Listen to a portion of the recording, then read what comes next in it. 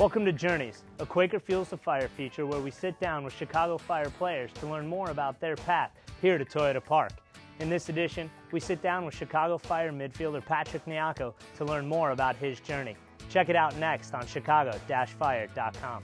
I think in the middle of my second year, I'd come here with a clear mind. I was going to get my education because my dad wouldn't have allowed me to come over here if I did not assure him I was going to get my education. Going through the whole process of getting to Virginia Tech, I had to take the SATs.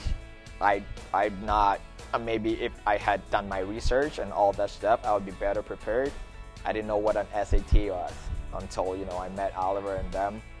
Going through the whole class, like taking tutorials and everything, having to move from my family to live with parents for a few months, I'd not done that before, other than going to boarding school, which was 10 minutes away from my house. So it was quite an adjustment, and getting that, trying to go for a visa, making sure all your documents are right, and in order not to blow this opportunity that doesn't come around very often. So. And before I got my visa, I had to enroll in school in Ghana, because if I don't get my visa and I don't enroll, I miss my chance of going to school too. So everything was just very stressful. And then you get your visa, you're going to a totally different country.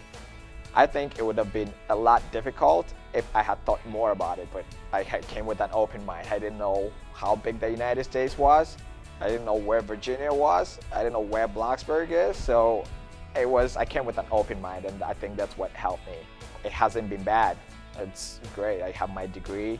I'm playing at a high level in the United States. I've come across few challenges than anyone would have thought. And I really thank the people I met along the way. I think I got real lucky to meet some great people along the way, and they guided me towards the right path.